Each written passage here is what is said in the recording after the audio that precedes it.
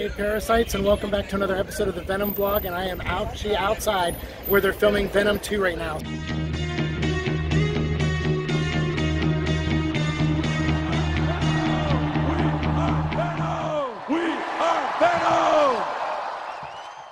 Hey, what's up Parasites? Welcome back to another episode of the Venom vlog, and we are very close to the movie coming out. Actually, the day this goes up, I'm planning this for maybe Tuesday or Wednesday of next week. And so hopefully this will go up right before the film comes out. So even less time than where I'm filming it right now, the movie will come out. And that's very exciting. We're finally here. 7 years of doing the Venom vlog. 7 years of Tom working on this project with Kelly and all these talented people that we've talked about over the years. And it's been really awesome and really fun getting to meet all of you and know all of you. And I really want to thank you. And one of the things we had a lot of fun with the first film, and a lot of things I learned about stuff on, was talking about the marketing and following marketing and things like that. And, you know, I've worked in marketing in certain areas, but seeing some of this happen and seeing how much fun they had with the first film, marketing the first Venom movie, it was really fun. It was like one of the coolest stretches of this show, I feel, because I felt like I learned a lot about things and, you know, not just marketing itself, but how information and news gets out there and how I decided I wanted to cover news on this channel and how I wanted to avoid certain things like rumors or what, you know, influencers say or, you know, what someone who has scoops say. Like that kind of was a defining, you know, moment or stretch of time for how I wanted to conduct myself on the show. And through that met a lot of you. And so I just want to say again, like, thanks for being on this journey. Thanks for being on this ride. And it's been fun. I can't believe that we got a third Venom movie like that, you know, and after the first one, I felt, dude, we're probably going to get at least 2 more of these. And Sony's like, we're going to do a universe. We're going to do all this. But I was always hoping that these movies would just be their own thing. And it seems like they have, while also apparently with this one might, you know, set up a bigger universe or tie into some kind of plan that is being set up. So we'll see all that. I'm going to avoid spoilers for now because in this episode, I just want to talk about marketing again and talk about how much fun they've clearly been having marketing this film, Venom: The Last Dance, and all the information and news that have come out that ties into Venom as a character, not just comics, but video games and other things that have been happening, all while we're on this path and leading up to this film coming out. So obviously, one of the first things that I got involved with was the art contest.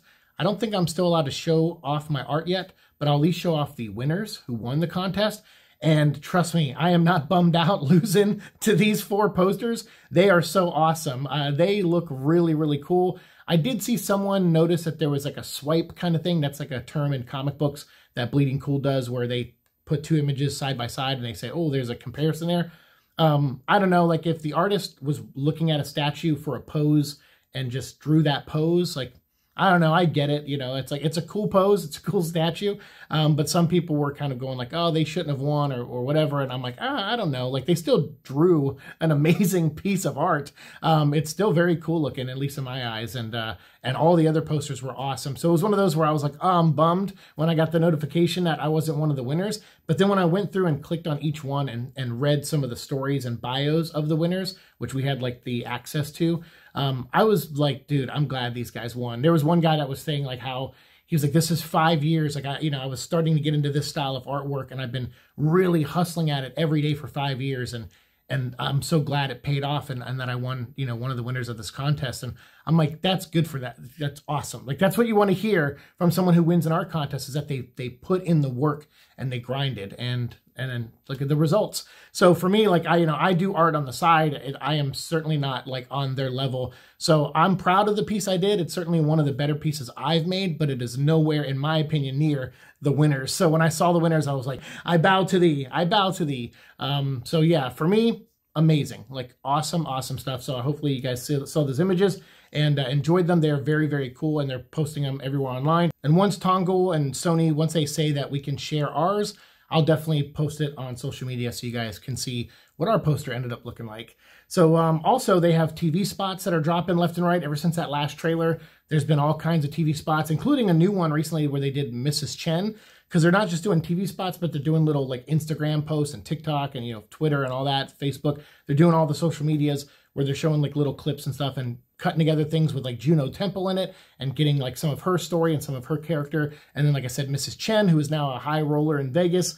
So like they've been posting up a lot of cool stuff and then some other things that are coming, you know, leading up to the movie release. So there's cool things ahead. They have all those TV spots, they had a Coco the robot, you know, the little square robot that you can put drinks in. That was going around the Sony lot, and it was also going around some race car events, and they had race car events as well. And I think I saw earlier today. So like there's so much coming out where they're just totally having fun with, you know, the marketing and showing off this film and just getting the character out there, putting Venom on Hot Ones, you know, which is awesome. They had a tweet a while ago where they were like, which fictional character would you like to see on Hot Ones? And I wrote, duh, Venom, or Venom, duh, or something like that. And that was like 2 months before they announced, or around a month and a half maybe, before they announced that Venom was going to be on Hot Ones in that little clip. And I just thought that was awesome. And speaking of Hot Ones, I've been watching that show since the early days of it, when he was having like hip hop artists and stuff on the show, and they were, you know, a smaller channel, like, you know, maybe like 40,000 subs. So to see him grow, Sean, and get the kind of guests he's been getting, like Hugh Jackman and Ryan Reynolds and like all these people he's been getting on there, Academy Award winners, I think some of them, like, I'm just like, dude, it's so awesome. I actually wrote in one of the comments in its old videos, I said, I hope to get famous enough to be on your show one day. And I think he said something like, dude, you know, you don't have to be too famous to be on my show. You're cool. But now you have to be like mega famous. So yeah, I didn't get in there when I had the chance, I think. But he's awesome. Like, I love watching Hot Ones. Great show. And it was cool to see that the Venom has actually tied into that. But speaking of music, I was mentioning musicians on Hot Ones. They had Busta Rhymes come out and do some stuff, promos for Venom, both with Venom rapping and then like some where he's just like, you know, posting a video with him turning into Venom. I mean, he's had some stuff. They announced Dan Deacon doing the score for the movie, which is awesome, which I don't know if we covered that, but that was something I wanted to mention in this video. And so he was out there promoting stuff and promoting some of the music from the film. Megan Thee Stallion, she posted a video and I think might have another one dropping at some point soon. Ian is an artist that I think is working on a song for the soundtrack. So that's cool that, you know, hopefully they announce that soon, or if they didn't already, hopefully by the time this goes up, some of these things are announced. I might have to wait to post this actually. Grandson, Tom Morello and Roman Morello, you know, awesome musicians and awesome people. I've met Tom Morello a couple times and I'm a big fan of Grandson. Actually learned about Grandson through Mike Shinoda from Linkin Park, and became a big fan. So knowing that they're doing a song on the soundtrack is epic. Like, just this soundtrack's going to be awesome. It reminds me a lot of the first Venom movie, which I thought had a really great soundtrack. They had a good song with Eminem in the second movie, but some of the other songs didn't really gel with me, like some of the other soundtrack songs that you heard in the film. But the first one I thought had a killer soundtrack. So I think they're going back to that with this one, and I'm very happy. The score, though, in the second one, Marco Beltrami, he did a great job on the score.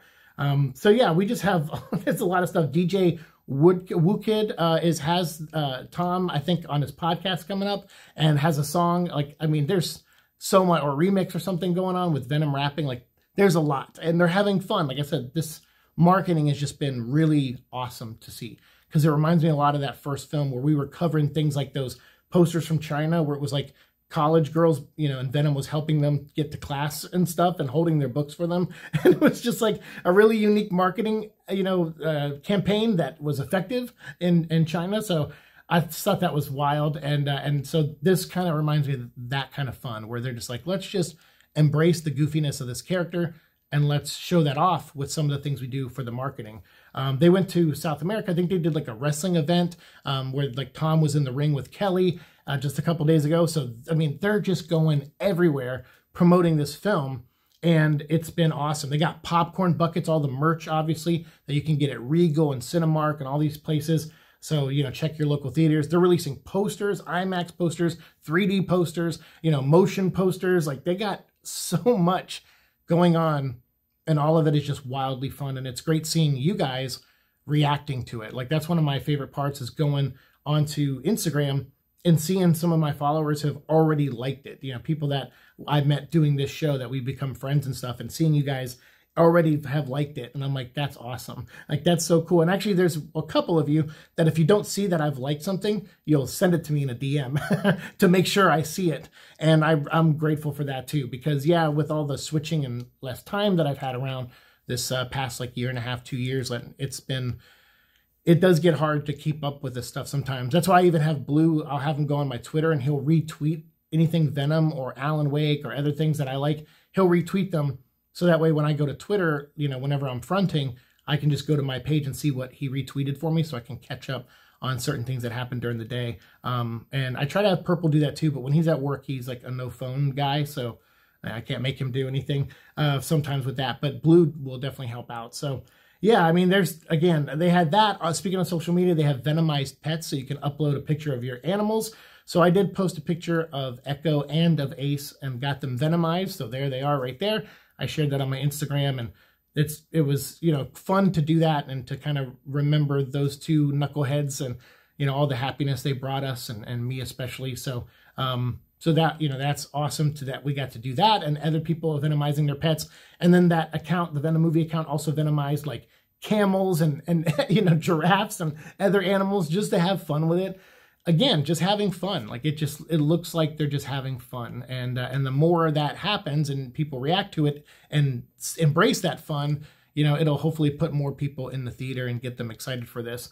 And that all culminated with the New York Comic-Con. They did a big thing at New York Comic-Con for the movie. They had a panel. They were up there with Kraven the Hunter, and, you know, it was Kelly and Tom and a couple of the cast members talking about the film. I think Chewie was there, Juno was there, and then from there, they got to meet, Kelly and Tom got to meet Todd McFarlane, and that was apparently their first time ever meeting, which was awesome to see, and they filmed it, and they got it all on camera, and in the middle of an interview, the guy was like, hey, I have a special guest here, and Todd came out, and then you got that with all of them talking about the character and just what they like about him. And, you know, Todd, he's a very visual guy. He's an artist. So he's always talking about the look of Venom and, you know, how big he is and all that. And he's like, and I love how you did it in the movie because he's big in the movie and he's got the teeth and everything. And, you know, the tongue was more of an Eric Larson addition later.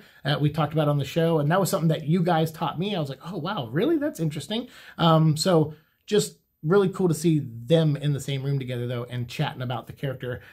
Just awesome stuff. And then right from New York, they had this big fan event there where you could ride the horse. Our friend Carrie Dixon was really cool. You know, she got to go to the event, and I was seeing all of her amazing posts, so I'll try to share a couple. But make sure you follow her. She runs the unofficial San Diego Comic-Con blog, too. She's an amazing, amazing person and loves these movies as much as all of us do.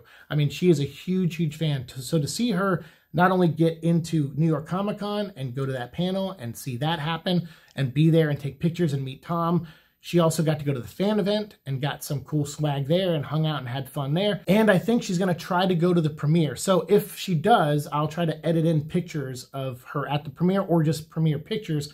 But that's coming up in New York too in a couple days. So all of this is happening all at once, or maybe it's tomorrow. I can't remember, but it's happening soon. So there's just a lot going on, and there's a lot with this movie. And now we're at the premiere already, and that means the movie's just days away. Reviews are going to start going up, like, you know, early reviews, and spoilers will start hitting out there. So again, if you want to avoid them, please do. I'm not going to share any spoilers on here for at least a week after the film's release. So opening weekend, I'm going to see the movie in regular, standard, you know, version, and then I'm going to see it in 3D, and hopefully I won't have any issues with 3D. And then if I do, you know, I'll deal with that if it happens. But also IMAX. So I'm going to see it 3 times this opening weekend, Thursday, Friday, and Saturday. And then Sunday, I think Blue's going to go see it because he's interested in watching it. And that's, you know, so between at least me and Blue, 4 times this opening weekend, which is, you know, hopefully we love the movie. So this weekend, we're only going to share non-spoiler thoughts. So we'll have like an out of the theater reaction from me where I just kind of give you my quick thoughts on the movie. Then I'll post like a non-spoiler review, like around Sunday or something, maybe Monday. And then the following week, after we cover the second weekend box office numbers, we'll drop our spoiler review. And then from that, a week after that, during the 3rd week the movie's out in the theaters, we'll do a live discussion. Because hopefully by then it'll be out in more regions around the world. So that's the plan. So just for those of you who want to know. So no spoilers on any of the comments or any of the videos until at least the 2nd week the film comes out. And either right before we cover the second weekend box office numbers, or right after is when the first spoiler video will drop. And then the second will be a live discussion. Like I said, the 3rd weekend the film is out here in the US. So yeah, a lot of Venom stuff coming up and not a lot of episodes left. We're still going to try to wrap up the show around episode 900. So there's still some comic book stuff I got to cover. Some stories that are from the past that I never got to cover, I might do in Venom vlog shorts. You know, we still have a few more of those we can knock out. And if you combine Venom vlog, all 900 episodes, and the Venom vlog live episodes, and the Parasite podcast, and the shorts, you pretty much got over 1,000 episodes of Venom on this channel, and that's kind of always was our goal. After a certain point, after we hit like 400 or 500 episodes, we aimed for 1,000, and we're pretty much at that point now. So again, thank you guys so much. If you want to see Venom and other things outside of the movies, obviously you can read the comic books. There's a big event going on right now called Venom War, which I'm going to give my thoughts on that very soon. I have Contest of Champions. If you play video games, mobile games, there's adding Scream and a couple other characters to Contest of Champions. They're doing like a symbiote event for Halloween, I believe. You got Marvel Rivals, which is going to be coming out, and they're doing beta testing, and Venom's in that game. So you can always follow that account and see what they're going to do with Venom over there. You got the Marvel vs. Capcom collection, which is great because you got, you know, Venom in the first Marvel vs. Capcom and in the second one. So really cool to play as that character, and I'm glad that they re-released that. Big congrats to all the fans that really pushed for that. That's so epic that they got that to get re-released. So yeah, make sure you pick up a copy of that. Digital, I think the physical one comes out soon. Over in Fortnite, they got like a car with Venom parts in it. I don't know if that's come out yet or when that's coming out. Blue is more of the Fortnite expert than I am. I have played a couple nights, and I have not done very well in that game. He does a lot better than I do. He was telling me about some symbiote cup coming up where you can try to win the Agony skin and also She-Venom. And he said, but if they don't win it, that you can also buy it a couple days later. So that will be in the shop, I guess, at some point coming up the week of the movie coming out, you know, probably even the day the movie comes out. So keep an eye out for that on Fortnite. And then also PUBG, another mobile game, is doing a cool crossover with Venom where you can get like the symbiote bonded to your character and do like super jumps and like, you know, grab things and pull yourself or grab enemies and pull them towards you. There's a whole bunch of new skills that they're adding to that game that are tied into Venom and the symbiote itself and the look of him from the film. So just a lot of things. Like I said, so much. And I thought this was going to be less than a 20-minute video. It looks like we're going to be right at 20 minutes. So I've covered as much as I can remember anyway regarding all the marketing and all the stuff that they're doing with Venom right now. If there's anything I missed, please let me know down below, because I really do want to credit everything that is out there right now pushing for this film, because it's a lot. Like, I haven't seen a movie marketed like this probably since Deadpool and Wolverine, which wasn't too long ago, but still, like, maybe it's because I'm the Venom vlog and I try to be knee deep in it, but there's just so much coming out for this, you know. And I think with what Ryan Reynolds and Hugh Jackman did promoting Deadpool and Wolverine was really awesome. And then also what Ryan Reynolds did to help promote his wife's film after that, Blake's movie, that was also pretty cool. But Venom, seeing how much fun they're having, again, it just reminded me all the way back to the first film and how much fun I had covering all that marketing. And now here we are again with more fun marketing, and so much so that I can't even cover it all in one video. So again, if I miss anything, let me know down below, and we'll keep talking as always down there. And after this, hopefully, you know, you'll see reviews coming up now. I'll try to get this video up like Tuesday or Wednesday, right before the film comes out. And then, you know, after this, it's just talking about the movie in non-spoilers, and also some of the comics to kind of fill in as we, you know, we wait for box office numbers and things like that. So we're going to have some fun, but we also have to do it in a very condensed way because we only have, about 20 episodes left of this show. So it's been a fun ride, but it's not over yet. 20 episodes is kind of a lot, especially considering I only drop a couple a month now. So, but we're going to be hammering out the rest of these all the way to the Blu-ray release. So we're going to go through these 20 episodes probably pretty quickly. And we'll add a lot of shorts just to help out to get some quick information out there. So yeah, thank you guys so much as always for watching. I really do appreciate it. Enjoy the film. By the time this posts, hopefully you'll be out there watching it, and we will definitely discuss it in non-spoilers first and then in spoilers later on. So hold on to your thoughts, write them down, get them ready. When we do the live stream and the spoiler review, we're going to get into all that, and we can sink our teeth into spoilers in those comment sections.